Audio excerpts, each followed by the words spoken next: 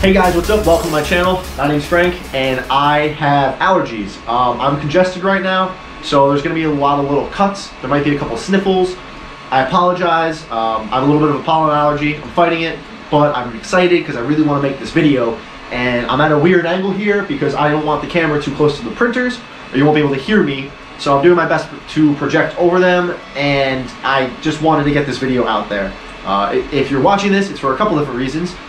You searched how to build an Iron Man suit, how to build a cosplay suit, how to build Starboost, Mark39, a couple different reasons why I brought you here. So with that, this is the first official video of my Mark39 Starboost / Gemini cosplay build.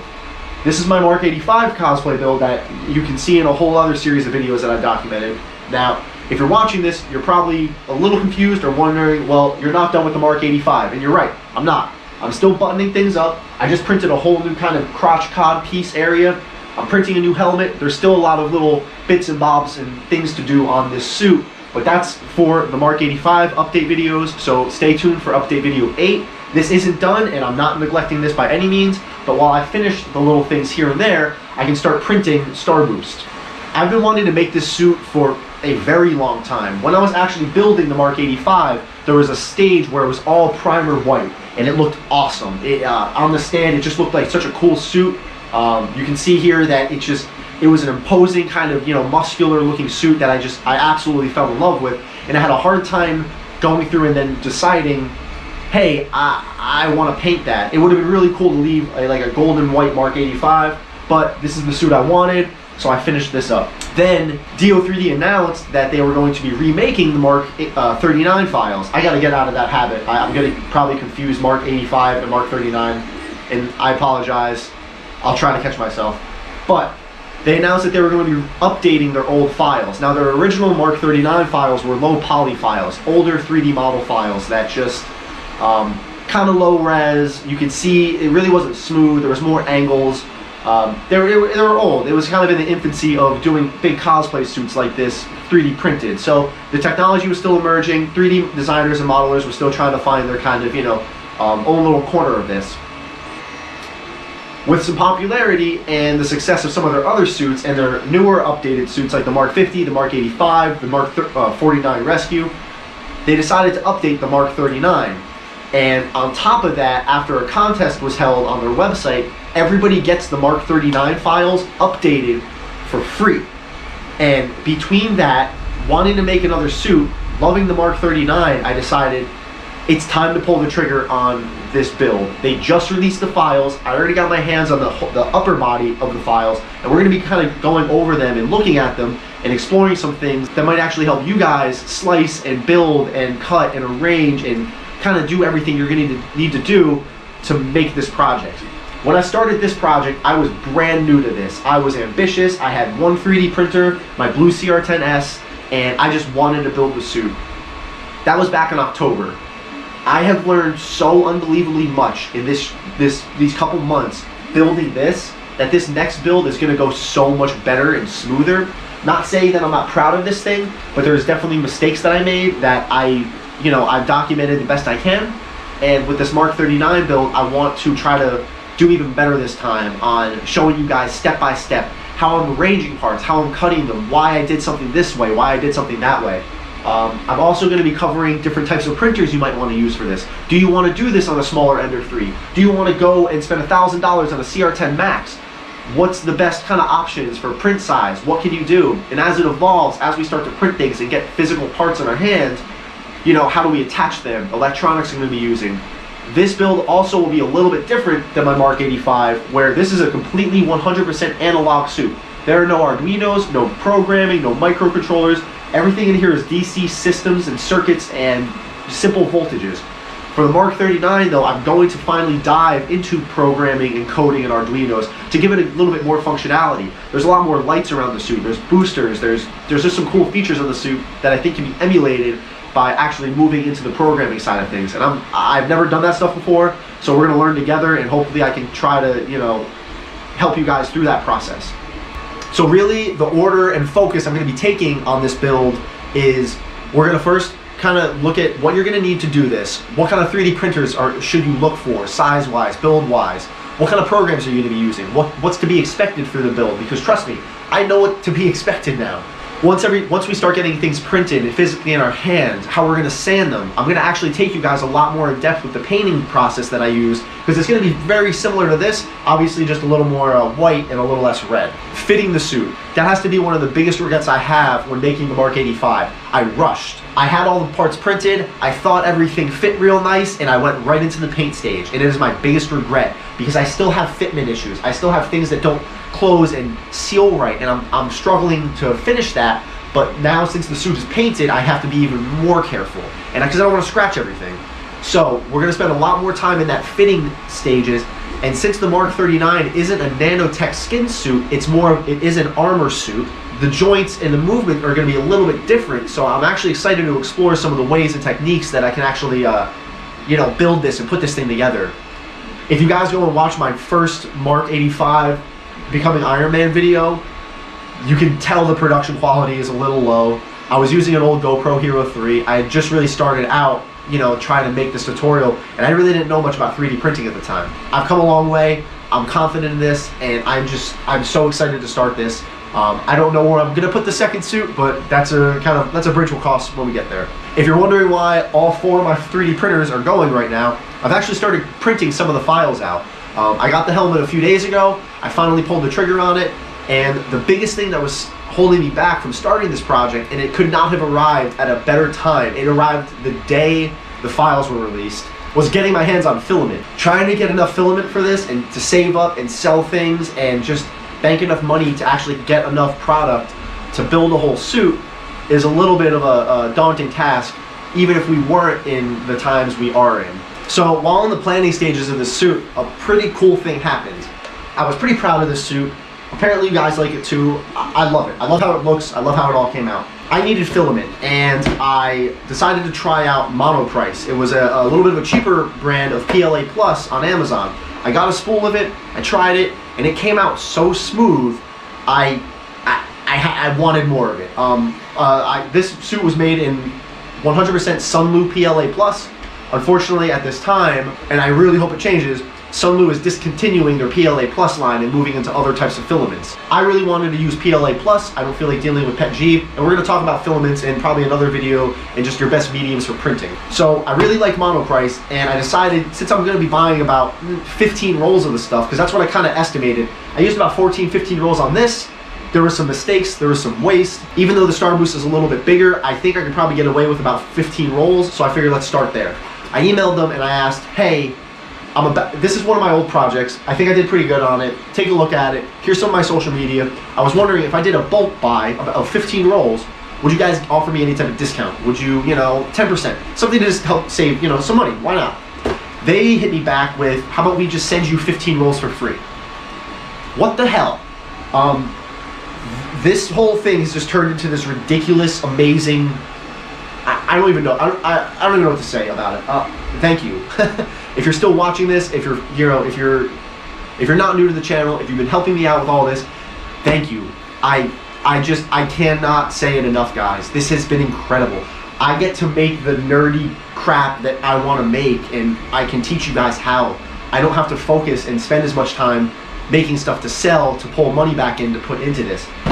They sent me 15 free rolls of PLA Plus. And the only stipulation was they want a good review. So you're going to see a review video of the PLA itself, not so much related to Iron Man, but an actual review video for the quality issues I've had. And I've had a little bit of issues with it. It's not perfect. So if you're hesitant about buying it, wait for my review video. I do have some things to say, but I didn't sign anything. There's no contract here. This isn't like some, go buy Monoprice. You might have tried this stuff and you might hate it. That's fine.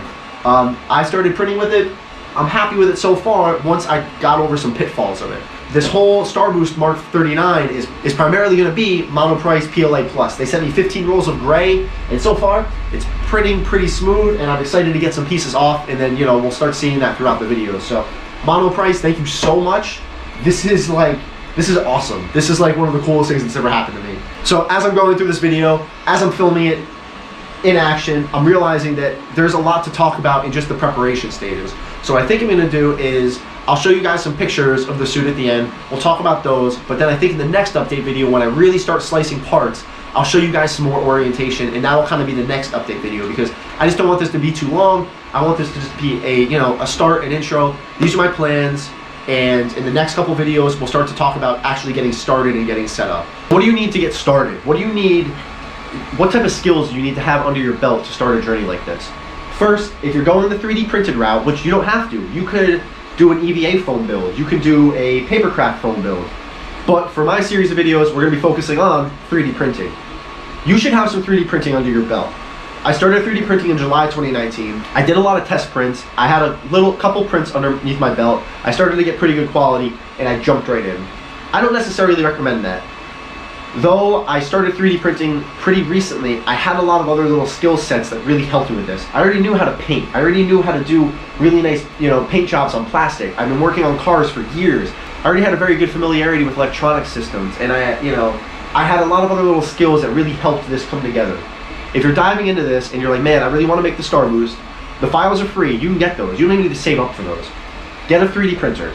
Learn. I have videos on my channel, how to start 3D printing, what's to be expected, and that's a whole continuing ongoing series. And hopefully by the time you're watching this, those are more advanced and it'll actually help you start printing and getting really good quality prints.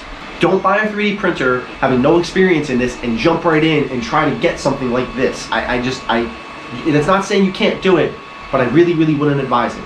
Get a little Ender 3. They're about $200 right now, and it's a perfect little 3D printer. I have one chugging away over in the corner right there. And even if down the line you go and upgrade and you start on the Ender 3 and you realize, hey, I really feel confident in my abilities, I want to start making a suit, upgrade. Buy a CR10S. They're coming down in price. Get a CR10S Pro or V2. Maybe you can get your hands on an S4. It's a pretty good big printer, but you're not going to get rid of that Ender 3. I still have my Ender 3 over there printing the faceplate for Starboost because it sits on it. And it's a very good quality printer for smaller detailed stuff. So even as you expand your arsenal of printers, you're not going to get rid of it. It's an investment into that hobby. I started with one CR10S. I eventually got a second one to help speed up the print. Now I have 4 printers here. I have a 5th one on the way, an Ender 5 Plus. Thank you again for DO3D for actually sponsoring that contest where I won that Ender 5 Plus, and I cannot wait to get that thing. Now again, this isn't saying you can't do this on a smaller printer like an A8 or an Ender 3. I just wouldn't advise it. The build surface is very small, and while you can fit and cut most of these parts up, you'll be limiting yourself a little bit in quality, and you're going to increase how many prints you have to do so much. So I would use the Ender 3, get comfortable with it, but if you're really just gun-ho, I want to make this, look for a Creality CR10S, an artillery sidewinder X1, something with a build volume around 300 by 400. That's going to give you a lot of good parts. I was able to print most of this suit on my CR10S without having to cut up too much. And we're going to talk about what you should cut and versus what you shouldn't. Just because you can print something really big doesn't always mean you should. And again, that's a video for later, and we'll talk more about that. So you're going to want to get yourself a 3D printer. You're going to want to be comfortable in your skills. And then, since the files are free, you can start printing little things. Print the helmet. Hey, the helmet came out nice. You know what? Let me print a hand. Because, you know, an Iron Man gauntlet hand would be pretty neat, wouldn't it? You start building your skill set up. Finish a print. Paint it. Sand it. Do all that. See what goes into it and practice. The more practice you get in before you tackle something like this, the better. It will only help you in the final run. Now, in this series, I'm going to be going a little bit more into depth, unlike I did with this, into how I actually sanded the prints, how I painted them, my whole entire process for this to help you guys out if you are starting out. Now again, this is my way of doing it. It is not the way of doing it. So go watch other tutorials. There's so much information out there about finishing prints and finishing 3D printed parts and cosplay and painting. Just the information's out there. You guys just have to find it. So if you're watching this video and you're thinking, yes, this is something I want to continue on with, I want to try to build that, get the printer, start learning. It's the best course of action. And I really hope that through this whole series, I can really give you guys a very good idea of just what this whole project's going to entail, because this Mark 39 is just, it's beautiful. I am so excited for this thing. So let's hop on real quick onto the computer and take a little bit better look at the files. We're not really going to do any slicing and arranging, but I want to give you guys an overview of what the file set looks like as of now, and then we'll kind of see what we're dealing with here. Alright guys, well here it is. This is the Starboost file. Now, it does come with the other arm, it does come with the other hip you know, hip pod here. I just didn't render them in this preview because there's no point to, because you can mirror them. Also, my computer, it's good, it's not the best, so I just wanted to, it'll make it move faster and it won't be as choppy and laggy. I also don't think I added the lower back. So these files look absolutely great. My computer doesn't have any trouble handling them or rendering them, but if you look at it, you'll notice this actually doesn't have the texture of the actual Starboost suit, the hexagon patterns. And what's cool is Do3D actually included a whole set of armor with and without texture. So I can load into Cura the model with texture, and you can see right here, this is the actual ab plate with the hexagon pattern on it. And they give you options to print with the hexagons or without, in case you want to try to do the pattern by yourself, maybe with like a vinyl stencil or you know, putting on maybe like rubber matting or something. I'm still trying to toss around which method I want to go with, because I've already sliced a couple parts, and the print time for the patterns and the parts with the hexagon pattern on are a lot longer. They're going to take longer to print, and unless you're doing a pretty good quality and your printer's dialed in well, the quality might suffer a little bit. So we're gonna play around with that, and I'm gonna mess around with options there. I'm printing the helmet with the hexagon pattern. They didn't offer the option without. They are adding that, but we're gonna see what that looks like. I also kind of already went and scaled this in accordance with my Mark 85 build.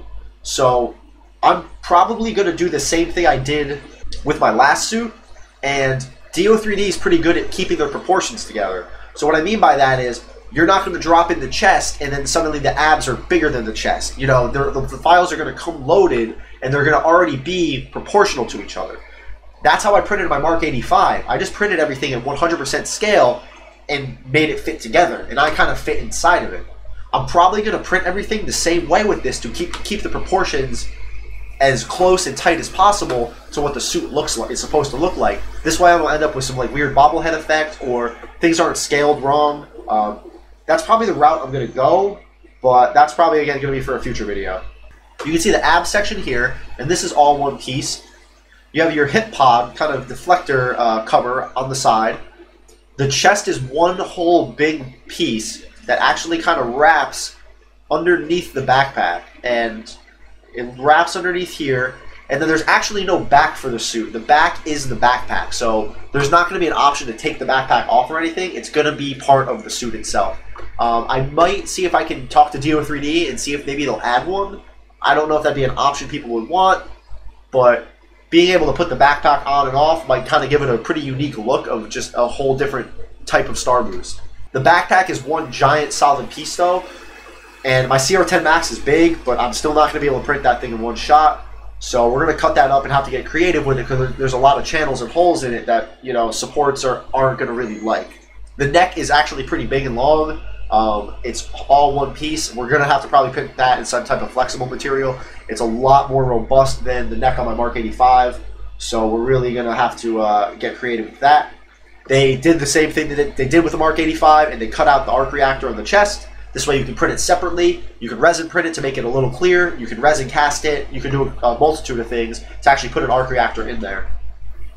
So real quick, I want to touch on one thing. I'm using a program called Slicer, and it's a program just like Cura or Prusa Slicer or Creality Slicer or Simplify 3D, but it's bad. I don't mean anything against the program itself.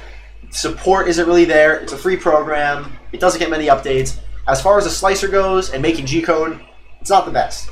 However, it has a couple cool features that we're going to use throughout this build that you've probably seen me use in some of my other videos, like the cut feature for making straight plane cuts, and we're going to go through that in another video, and then the split feature, which actually can break up multi-polygon and STL parts into separate parts.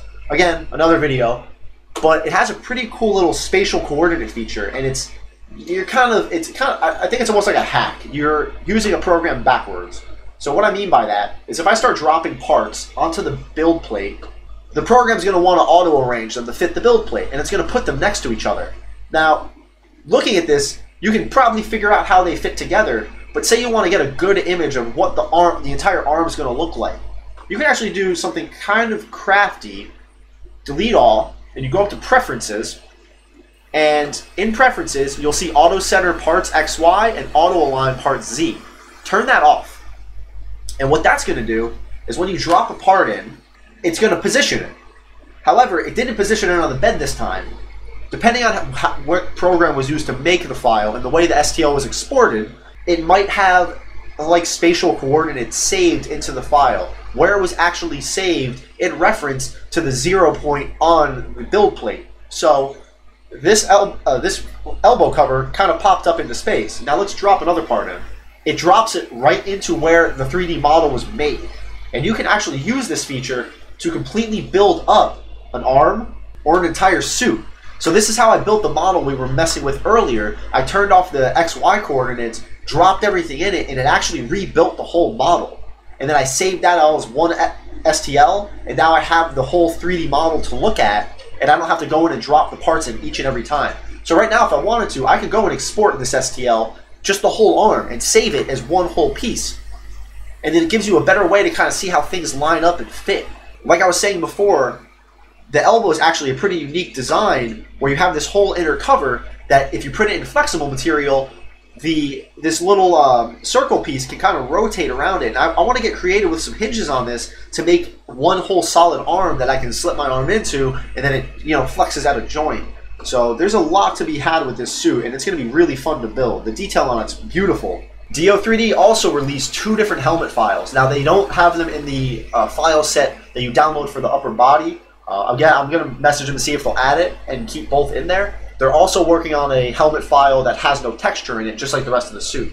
So they include, you can get a helmet file that's all one piece, because the Starboost is a space flight suit. It's not supposed to have a lifting face mask where the whole mask lifts up and comes back. It's meant for space. It's not supposed to do that. But they did cut out a version of the suit that does have the lifting faceplate. This way you can actually do the classic Iron Man thing.